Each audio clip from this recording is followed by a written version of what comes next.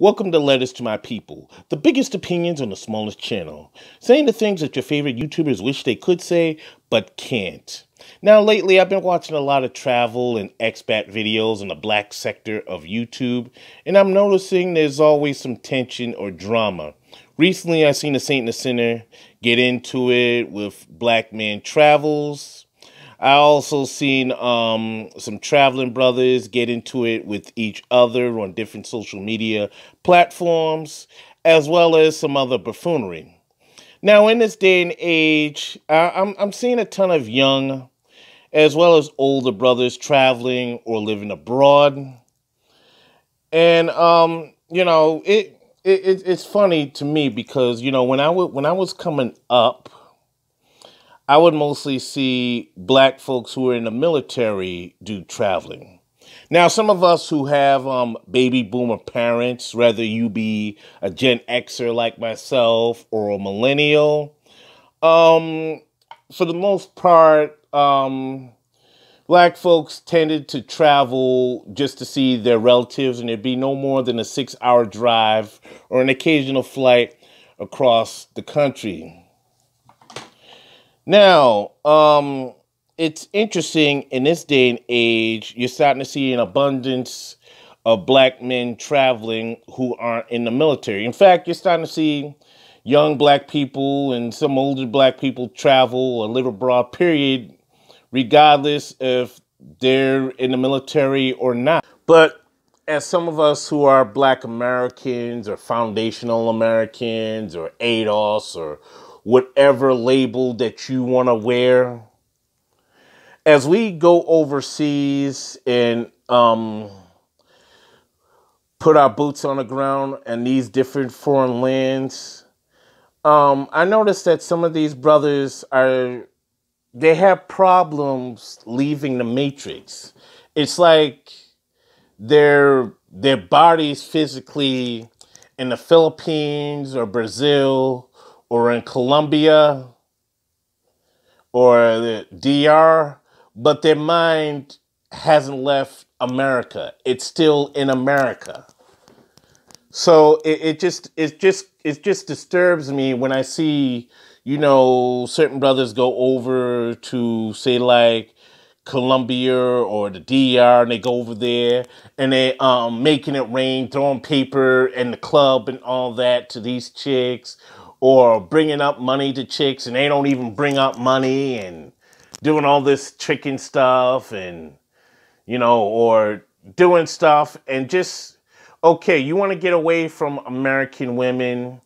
You're on vacation. You make a certain level of you're in a certain tax bracket, so you have all this play money, and you're throwing it up. But you know what you're doing? You know exactly what you're doing? You're contaminating the atmosphere. That's what you're doing. You're bringing poison. You're bringing the same poison that you claim you want to get away from to another environment. So guess what? Within a good maybe 5 or 10 years time, or whatever, how long it takes to contaminate these places you choose to go, a place like a Dominican Republic, a place like a Colombia, a place like Brazil is just going to be America / DR. It's going to be America / Colombia, America / Philippines.